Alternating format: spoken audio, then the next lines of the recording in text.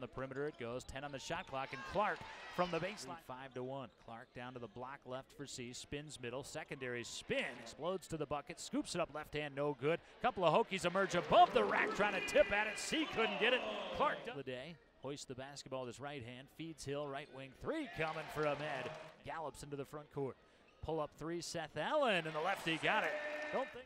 Here comes Allen off a high screen, drives, draws the double. Side to Allen. Allen draws the double as he drives and suspecting Jones. Off the glass, kept it in bounds, and here comes Clark going. Robinson, Justin Robinson attacks it over his shoulder. Outlaw, they drew it up. Charleston Southern still in a man-to-man. Robinson to the top, flings it over his shoulder. Outlaw, they drew it up for time. Lightning quick Wi-Fi, tanning beds, and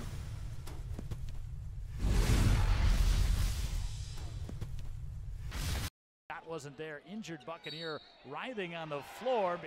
I like that. They gave him the inflated heads too. Seth Allen on the drive. He'll kick the opposite way. Corner three from the right wing for Robinson, and now they're falling. Is on the schneid for the night. Tech with the rebound.